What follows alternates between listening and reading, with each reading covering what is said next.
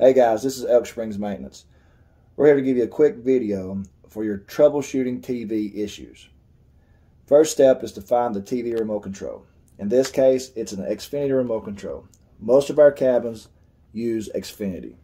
So once you find the remote control, they may vary in sizes. You want to push the power button or power on.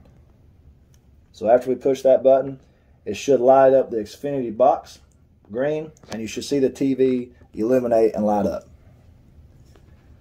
The next step, you're trying to find cable. You want to go back to that remote control and select your TV input. So find input or source on the remote control. In this case, it's in the top right hand corner. Select that and let the TV go through each source. Give it a few seconds between each one.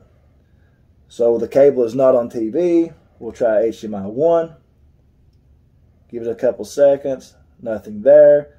We'll select it again to HDMI 2.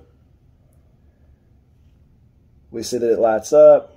There's the cable. At this point, you found which cable input it is, so you can change channels, turn the volume up and down, etc. Next, if you're trying to watch a DVD Blu-ray on the same remote control, you want to find the source, but you will power on the DVD player first. So find your DVD player remote. You want to push the power button. You'll see that our Vizio DVD player turns on. You'll go back to your TV remote control at the source input and select it and let it change sources until you see the DVD screen.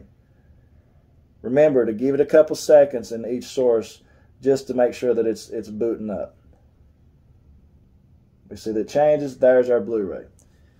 You'll be able to control play, stop, pause, next, everything from your DVD remote control. We hope this video helps you, and we hope you have a great stay. Thanks.